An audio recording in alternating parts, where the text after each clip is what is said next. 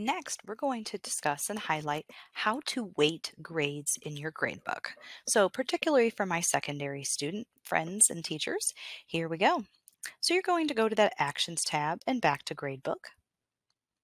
Remember, under the Gradebook tab, we have four different tabs.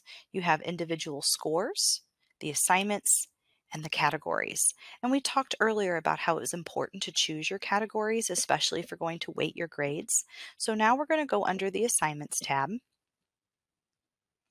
and we're going to click on the bottom where you see these blue tabs or these blue links that you can click on, and we are going to look at the fourth quarter and the second semester and how we're going to weight those grades.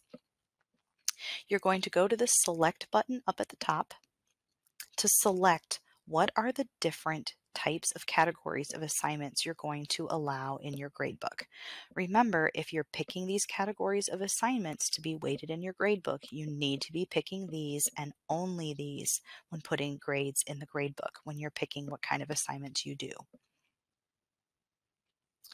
Once you are here in your formula and I've picked the different categories of assignments I have, you're going to weight them. I give 20% to labs, 1% to participation, 19 to formatives, and our summatives are 60. So this must add up to 100. So over here in percentages, these add up to 100%.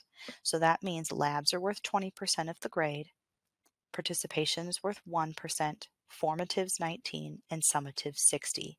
And so what you can do is you can put in those percentages, make sure they add up to 100, and click Save.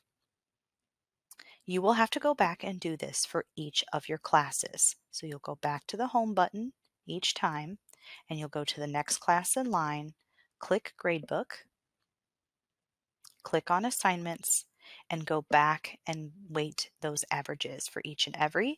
If you've weighted them correctly in this section here, you're going to see it says average of, I can see lab 20%, participation 1%, and I can see how those weight grades will be weighted in the gradebook. So that is how you weight your grades.